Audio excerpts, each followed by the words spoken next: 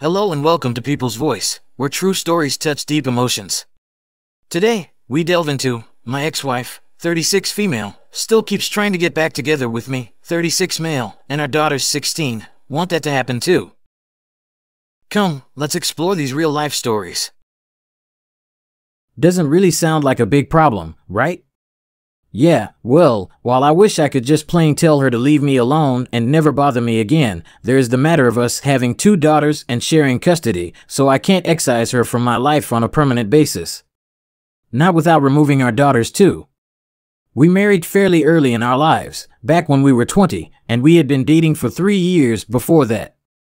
Our daughters were born in the very first year of the marriage, and there were some complications, which meant my ex-wife would have difficulty conceiving again. It didn't matter to me at the time, because I was just glad she made it healthy and fine through the whole ordeal and that we already had 2 beautiful baby girls to love and raise up. The marriage lasted for 9 years. It ended when I divorced her for cheating. I have absolutely no tolerance for it, and I don't believe in forcing myself to suffer needlessly for something that wasn't my fault to begin with. While this might sound incredulous to some folks, any love I had for my ex-wife was pretty much killed when I found out about her cheating and the details behind it. So yeah, this isn't a threat about me moving on from her. I've done that 7 years ago. Hell, I don't even hate her, I just don't give a damn about what goes on in her life unless it concerns our daughters. The problem is that it's only me who moved on from the whole thing. The ex-wife, her family, and even our daughters have kept trying to get us back together even though I have made it plain for everyone that I have no interest in ever doing that. Me not dating at first for a few years after the divorce might have been giving them false hope, but I sure as hell wasn't going to jump into another relationship so soon after. Not with our daughters to look after. They were my number 1 priority, besides my own issues, which stemmed from the ex's cheating. Those issues, by the way, got resolved with the help of friends, family, and some counseling. So yeah, that's over and done with. I have no issue in communicating with our girls. None whatsoever. About anything else? They can understand it just fine. There's never been any fighting, no yelling, no nonsensical teenage rebellion, thus far, no tantrums thrown, and so on. Pretty great, right? Except for this whole thing. They know about her cheating on me, and it was their mother in fact who told them about it, some 3 years ago or so. I imagine she's been feeding them some kind of nonsense since then, and I've asked her countless times to stop with it, that it wasn't helping anyone, that it only prevented them from moving on. But the ex-wife didn't stop, she apparently just got subtler about it. In all the years since we divorced, she hasn't dated or been intimate with anyone else. While I suppose she thinks that's admirable, I don't. To be honest, I find it kind of insulting. When we were married, she was with someone else, but now she's just fine going without intimacy for 7 years. Whatever. Not that it matters. While I could ignore the occasional mentions of their mother, of how well she looks, and of them showing me photos they took with her, obviously all dolled up for my sake, it's gotten worse lately. Why? Because I have a girlfriend. Clemence is not the first since the divorce, but she is the most serious relationship I have had since my marriage ended. She also happens to be 8 years my junior. Before getting together as a couple, we knew each other for 4 years through a shared hobby. So basically, it was a gradual transition from being friends to being involved with each other. I can honestly say I love this woman. It was a surprise to me when I realized that, because while I didn't really want to admit it to myself, I was afraid for a time that what my ex-wife did to me damaged me on some fundamental level and rendered me incapable of ever truly loving someone else, like I once did her. Initially, my daughters had very little to say about our relationship, much like they didn't comment on the previous 2 I had post-divorce. But then they started coming home, ahead of the schedule we set up in advance, and they'd find me and Clemence together, nothing compromising, not being intimate or anything of the sort. Then came the grumbling. Then came the "why is she here?" question. Then came "it's not fair to mom what you're doing," as if I was actually doing this solely to spite or hurt their mother. So I sat them down and talked. And I talked, but they're just not getting it. They simply won't give up on this preposterous fantasy of theirs where I get back with their mother. Clemens, thank God, has been understanding and isn't upset by their behavior. She's basically saying to give them time, but I kind of doubt that will work. It hasn't so far, so I have no idea why more time would change anything. Anyway, since I'm really all out of ideas, I figured I might as well ask you folks here if any one of you might have an idea how to handle this. Is there even a way, an approach of any sort, that could work on my daughters realizing I will not, under any circumstances, get back with their mother? Public reactions. User I am just Jenna says, you need a chat with your daughters. You say that whilst your mother and you are good friends, and have worked together to give your daughters a stable upbringing, there is no way in hell you are getting back together. You should say that if their mother thinks or says anything to the contrary, it's not going to happen. You say you like Clemens, and if things go the way you want them to, your future will be with her, not with their mother. OP already did that dozens of times. It just doesn't seem to be reaching them at all. At one point, about a year back, they asked me why I don't want to get back together with their mother.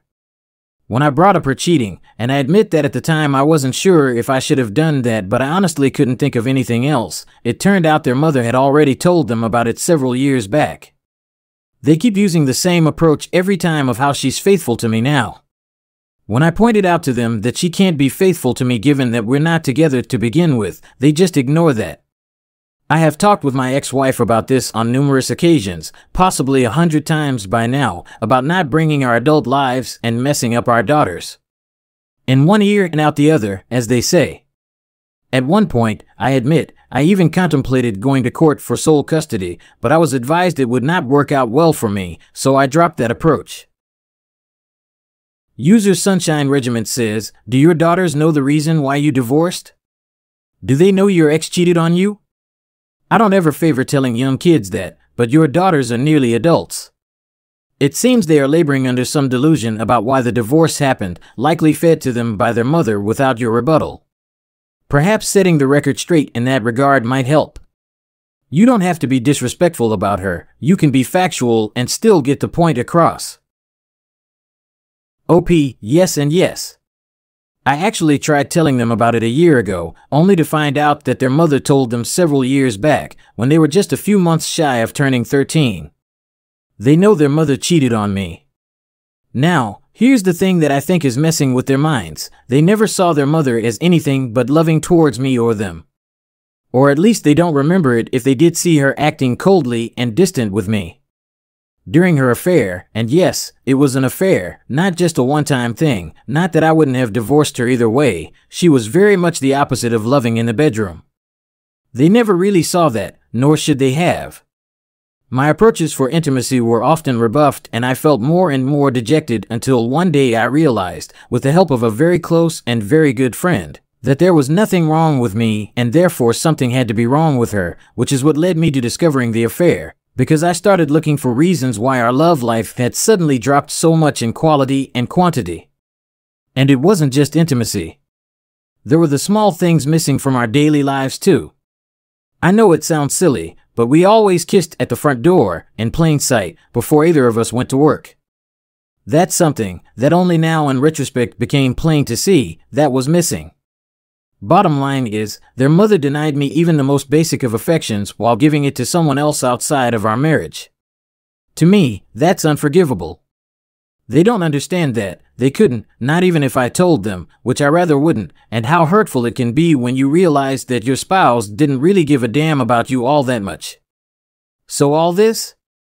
All the regret and remorse and pining for us to get back together? To me, it's worthless. What's the point? Where was all this supposed love and guilt and remorse when it should have mattered? Final update. It's been a while since I was first here and I was reminded recently that I owed an update to the kind and good people here who helped me with our troubles. A lot of things have happened. Among those things, my daughters actually stumbled across my post.